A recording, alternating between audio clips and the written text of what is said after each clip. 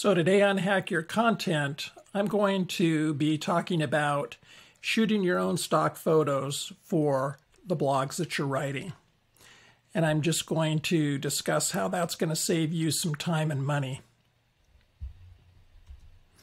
So what you're going to learn today, I'll talk about why I like to shoot my own photos instead of buying stock, gear, software, and some workflows. And then strategies for building up your own catalog of images that you can reuse over and over again on your blogs rather than going out and purchasing these photos. So I like to shoot my own photos for my blogs rather than purchase stock photography because it really does show authority.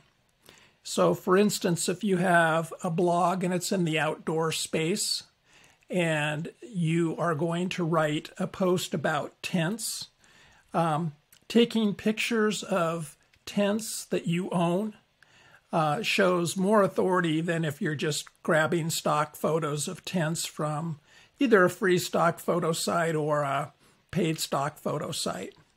People like to know that you've actually held a product in your hand or you have some idea of what you're talking about and that you have some experience in the area that you're blogging about. So when you shoot your own photos, it helps you build a catalog of stock images that you can use multiple times and that you own. And this is going to save you a lot of money as opposed to going out and buying stock photos. Stock photos come with a fee and they also have specific usage rights. And so you may only be able to use that stock photo one time throughout your blog rather than multiple times with pictures that you've taken and you own yourself. And lastly, this is going to protect you from copyright infringement issues. So I realize there are plenty of places you can get free images. But the thing is, you really need to be aware of the usage rights around those images and how many times they can be used and how they can be used. The last thing you want to do is get sued by a photographer or, have to at least pay for an image that you weren't expecting to.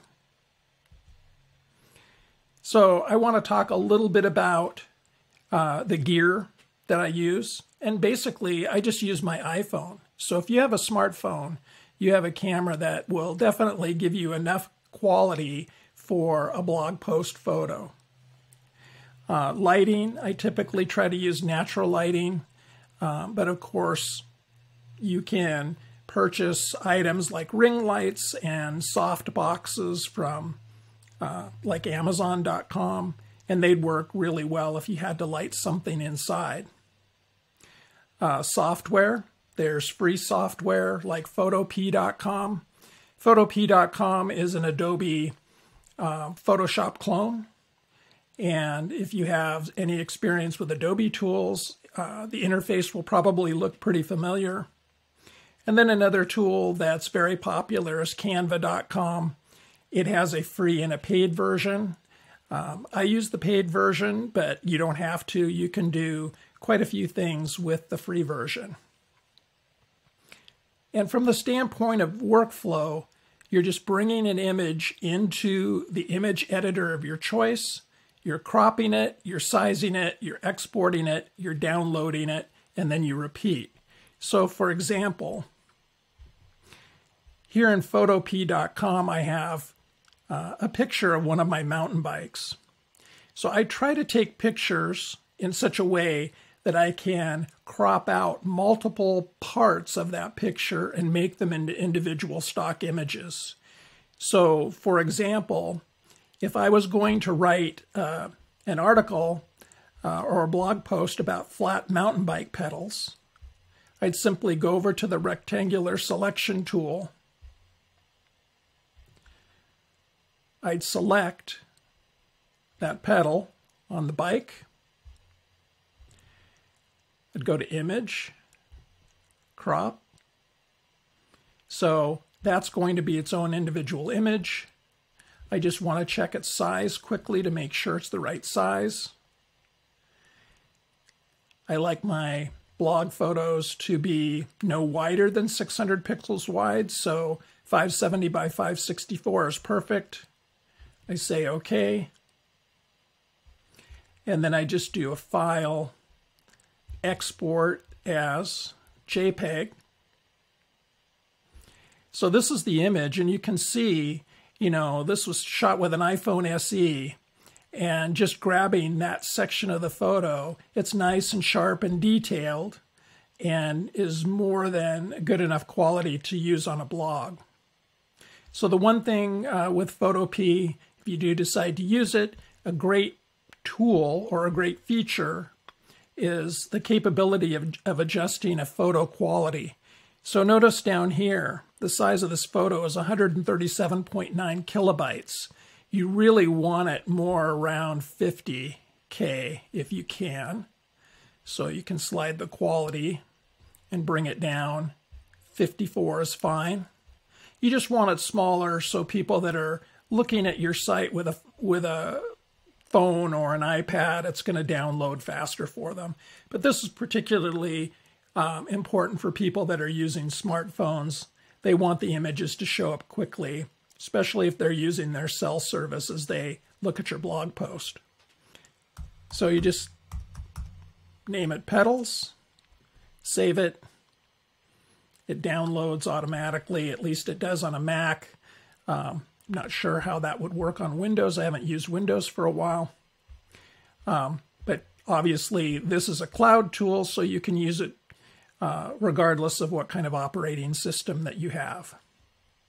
So another great tool is Canva. And sometimes you want to take a photo, and in this case, this one is of handlebars on one of my mountain bikes. Well, I may not be able to cut this up into multiple photos like I could with a larger bike picture where I can grab a section that would be the pedals or the tires or the shock or the rear cassette or the saddle. But I want to be able to use this image twice, and I want to use it on another blog post talking about, for example, if I was writing about mountain bike accessories. So I would go to Edit Image. I'd go over to the Canva photogenic filters. And then what you're able to do when the photogenic filters appear is just to change the overall look of that photo. And so a lot of times when I want to use a photo twice in my blog for across different articles, I may do something like simply change it into a black and white photo. And the reason I do this is I like to try to reuse photos if I can. So now I have a color version of this, and then I'd have a black and white version. I could use them on different related blog posts. The chances of somebody seeing this photo twice, not likely unless there's somebody who reads every single one of my blog posts.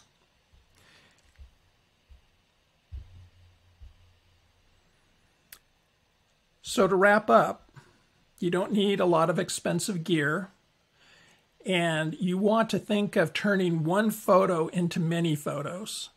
This is going to allow you to build up your own catalog of stock images that you can use and reuse on your blogs.